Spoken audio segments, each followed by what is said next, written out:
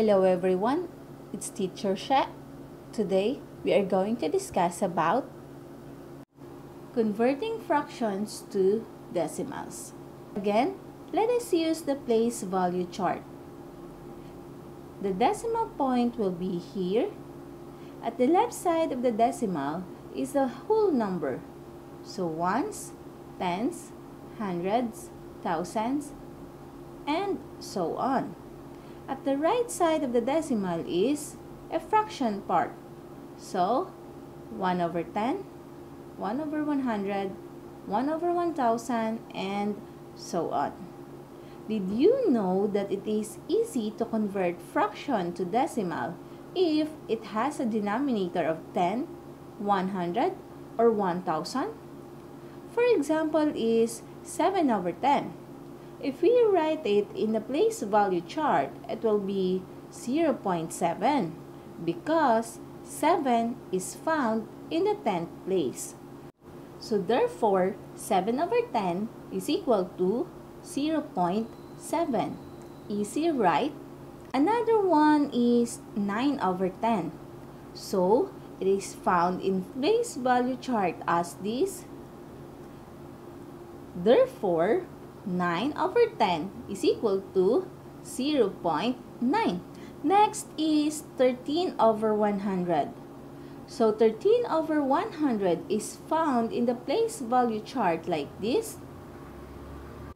So therefore, 13 over 100 is equal to 0.13. Another example is 143 over 1000. So we can find this fraction in place value chart as this. So therefore, 143 over 1000 is equal to 0.143. What if the denominator of our fraction is not 10, 100, or 1000? For example is 1/2, 3/4, 2/5 or 2 over 5, 7 over 20, and 3 over 25. So make a new equivalent fraction with a base 10 denominator. How? Let's have 1/2 as an example. We are going to multiply a number to the denominator to make a base 10 denominator. So what number you will multiply to 2 to have 10 as a denominator? Yes, 5. So 2 times 5 is equal to 10. Therefore, our denominator is 10. Now, how about the numerator? So what you are going to do is multiply the numerator, which is 1, with the number that you multiply in the denominator. So that is 5. So again, kung ano yung minultiply mo sa denominator, yun din po ang imumultiply mo sa numerator. So, 1 times 5 is equal to 5. So it will become 5 over 10.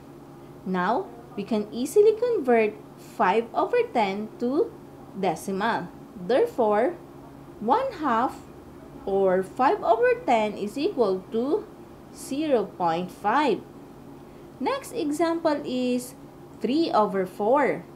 Again, find a number that you can multiply the denominator to make a new equivalent fraction. As you can see, we can't find a number that if you multiply by 4, the answer is 10. So think a bigger number. How about 100? What number you have to multiply to 4 to make it 100? Yes, 25. So, 4 times 25 is equal to 100.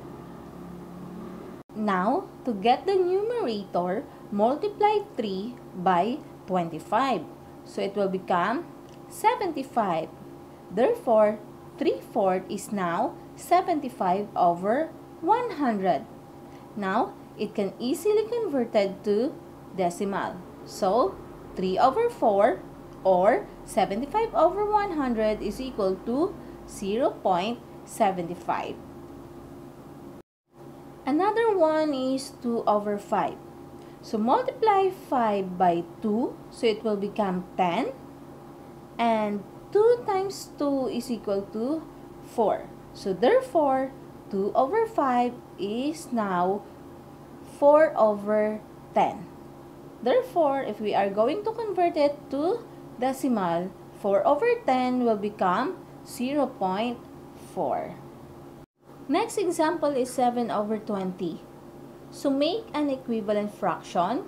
So we multiply 20 by 5 to get the denominator of 100. Then multiply 7 by 5 and it will become 35. And 7 over 20 is now 35 over 100. And if we convert it to decimals, the answer will be 0.35. Next is 3 over 25. So multiply 25 by 4 to make an equivalent fraction. So 25 times 4 is equal to 100. Then multiply 3 by 4 and the answer is 12. Now we have 12 over 100 and 12 over 100 is equal to 0.12 in decimal. How about if we have mixed number? So first, we write 8 in here. Make 20 to become a base 10 denominator or to make it 100 as a denominator. So we multiply 20 by 5, so it will become 100. And also, you are going to multiply 3 by 5, so it will become 15. Now, 8 and 3 over 20 is equal to 8 and 15 over 100. And 8 and 15 over 100 is equal to 8.15 in decimal. So, ito lang ang dapat nating tandaan kapag nagko-convert tayo ng fraction to decimals. Kapag ang kanyang denominator ay nasa 10, 100, or 1,000, check nyo lang po ang kanyang numerator. Always remember, for example, sa number 1 na to, 7 over 10. Ibig sabihin, ang 7 ay nasa 10th place. Okay? So, yun lang lagi. I-recall nyo lang lagi sa mind nyo yung mga place value. So, pag sinabing natin 7 over 10, yung 7 ay nasa 10th place. Next is 9 over 10. Ang 9 daw ay nasa 10th place. Okay, next is 13 over 100. Ang 13 ay nasa 100 place. Okay, then next is 143 over 1,000.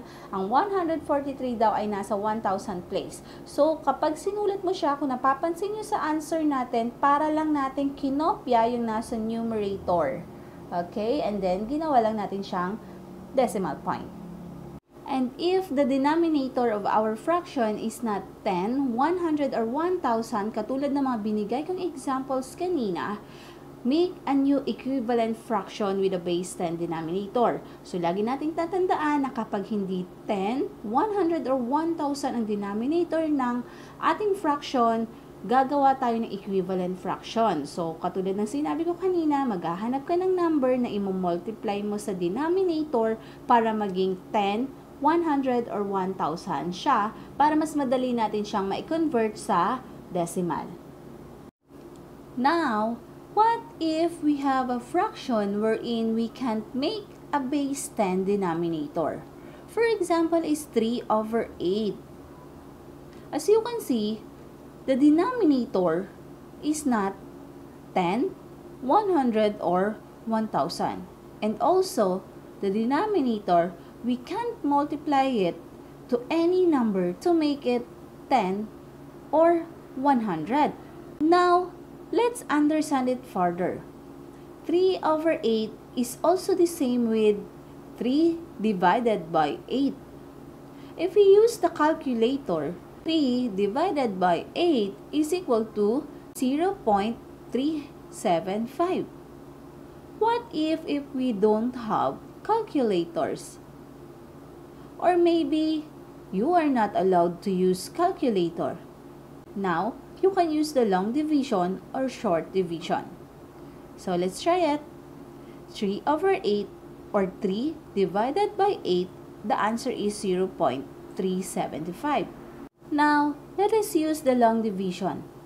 3 divided by 8. We cannot divide 3 by 8, so write 0 in here.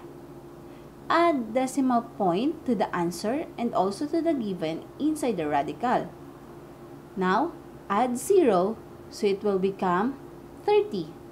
And 30 divided by 8 is equal to 3. And 3 times 8 is equal to 24. Subtract 30 and 24 and the answer is 6. 6 divided by 8 cannot be. So add 0, bring down 0. So it will become 60. 60 divided by 8 is equal to 7. Then 7 times 8 is equal to 56. Now, subtract 60 and 56. And you will get 4 as an answer.